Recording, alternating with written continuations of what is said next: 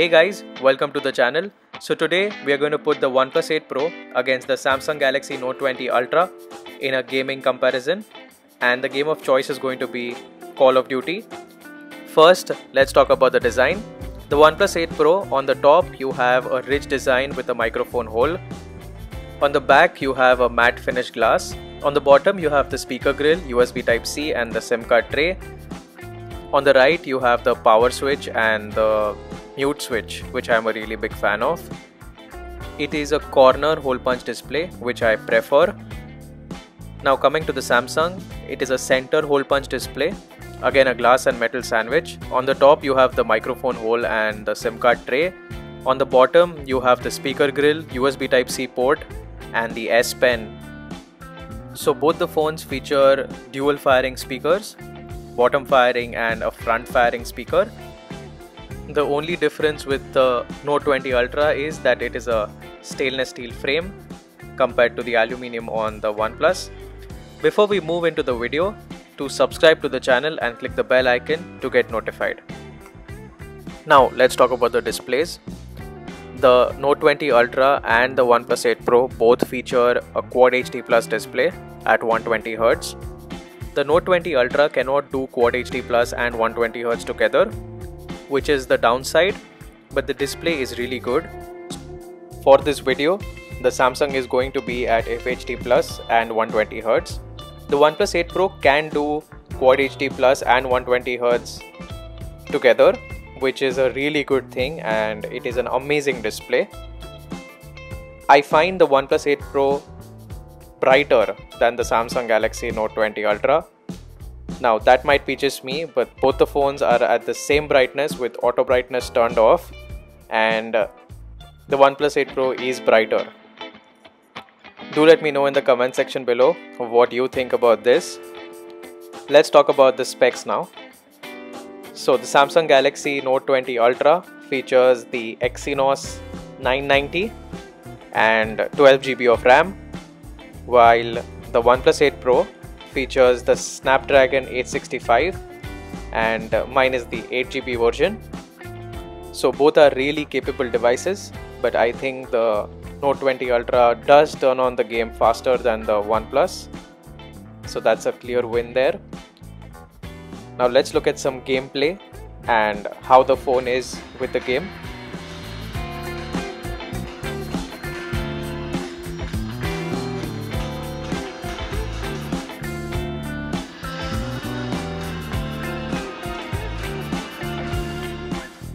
So I'm going to make sure that both the devices are on the same exact setting, and then we'll just move on to do a multiplayer match. So now there is a weird part to this. The Note 20 Ultra does not do very high graphic quality if you increase the frame rate.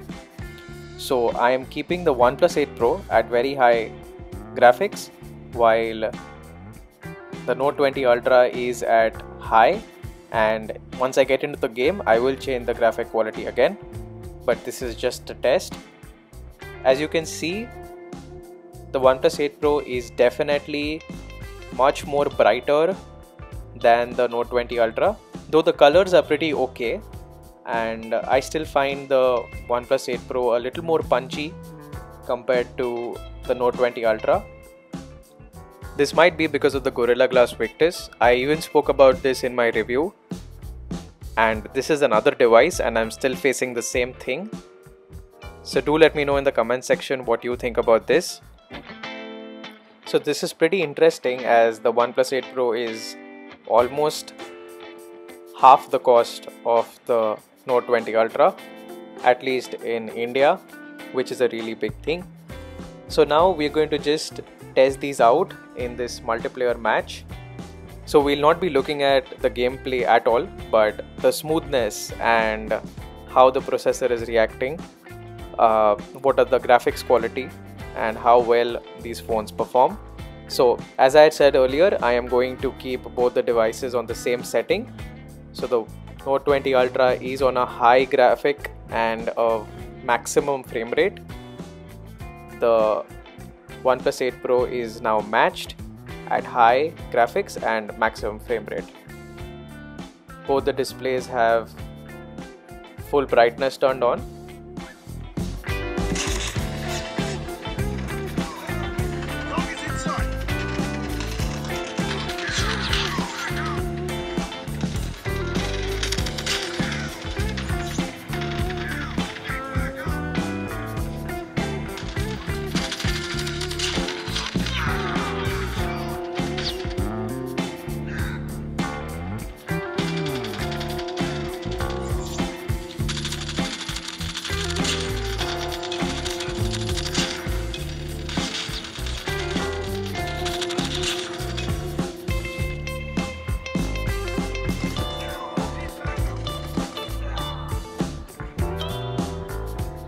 Now comparing both these devices, the Note 20 Ultra is significantly dull compared to the OnePlus 8 Pro, and both are at the highest brightness possible.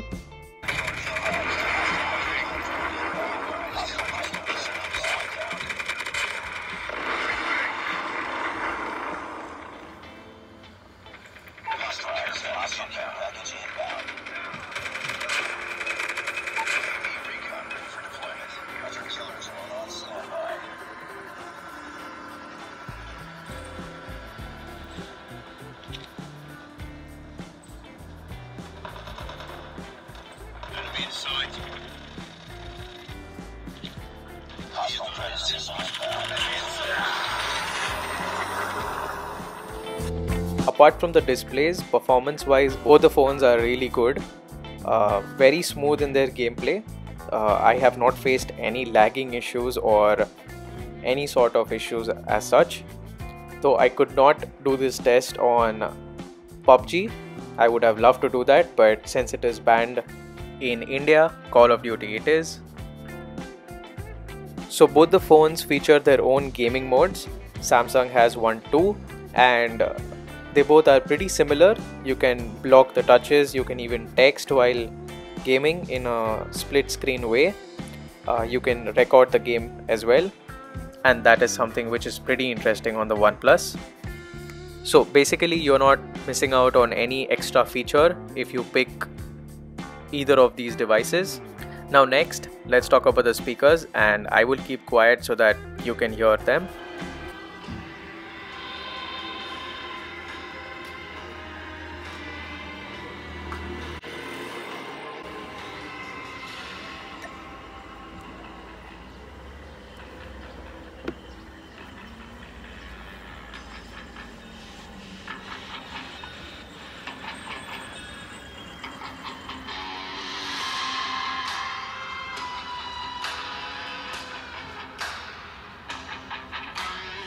So in my review video, which I will link below and you should definitely go check it out, the Note 20 Ultra was a little bass heavy, but in this comparison the OnePlus 8 Pro does sound much louder than the Note 20 Ultra. Now let's talk about the battery life. Both the phones would give you easily around 4 to 5 hours of gameplay, but the OnePlus 8 Pro does come with faster charging at 30 watt compared to the Samsung's 25 watt fast charging. So if you want better battery life, do go with the OnePlus 8 Pro.